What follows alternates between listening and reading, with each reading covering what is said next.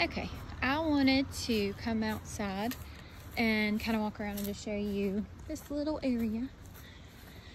So, like I said, whenever you pull up, you know, park in your garage. Here we go. But I'm just gonna walk you around back. And this community does have a dock. You know, not that you have a boat or anything, but it's nice to go down there, go crabbing off the dock, stuff like that.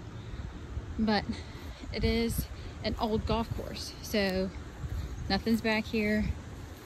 And they've built a new golf course somewhere else in Richmond Hill, so they're not opening this one back up. So the homeowners association takes care of all the grass landscaping. You don't have to do any of that. Roof, whenever it comes time to do a new roof, HOA takes care of that. That's not your expense. So they pretty much take care of just about everything regarding the outside. So, and they pressure wash it, but there aren't that many. There's one more thing just like this right here. So there's two groups of townhomes, if that makes sense.